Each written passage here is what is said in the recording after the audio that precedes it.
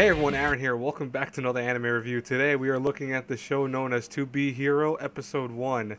So, I got from like two people asking me to review To Be Hero, which by the way, that improper English like screws me so bad to say that title. So if I do say To Be a Hero, I apologize, but it is just To Be Hero.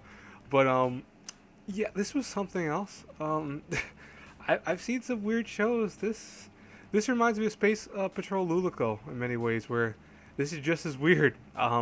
So, basic story of this: we have Ossun over here, who is a 38-year-old kind of, let's just say, lazy dude. He works as a toilet maker, like he makes the seats for toilets, and he goes off and says that he's some kind of grand hero, and he really is not. And his daughter, who apparently is like the only one that stuck with him because his wife apparently was tired of him cheating on her and stuff like that, kind of got sick of him and stuff like that, left of course. And so what happens one day though is when he's taking a crap, yeah, I'm not bullshitting, he's on the commode, he falls into a secret realm, which in this realm there is a guy that looks straight from a creepy version of Super Mario there, telling him that aliens are about to attack Earth and they need a hero. And that hero will become him. Ossun will become a hero. And in return, make him superpowered and transform his appearance and make him worthy of being a hero.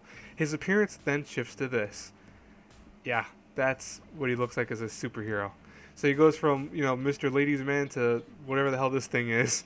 From then on, it's a lot of weird moments. We see the first signs of aliens where we see a small like rat creature, or that looks like a roach. Excuse me. I said rat. It's a roach. We also see a crab shrimp thing that comes down. That's got a very big apparatus. We'll say that.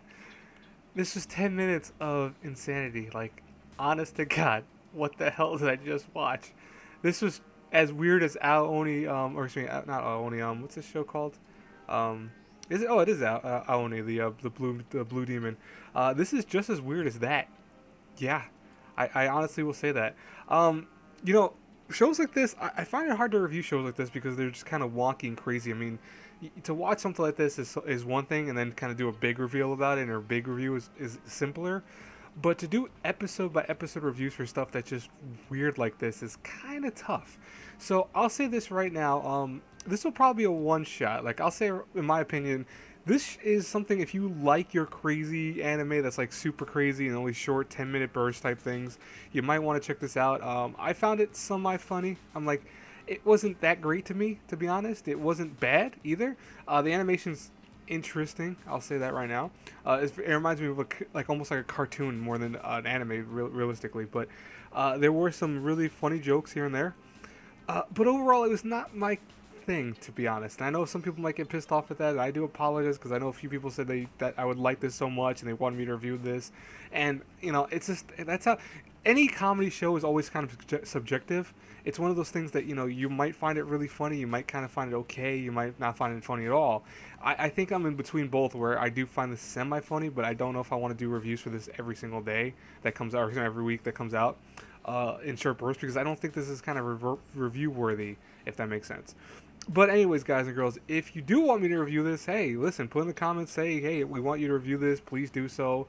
I'm going to say right now, really not much happened here besides we learned that this guy became a superhero, turning him into this. He can't reveal to his daughter who he is because every time he tries to, he says completely different lines than what he's actually trying to say. So that's going to be something, probably like some kind of inner self that makes him where he can't talk about a secret identity.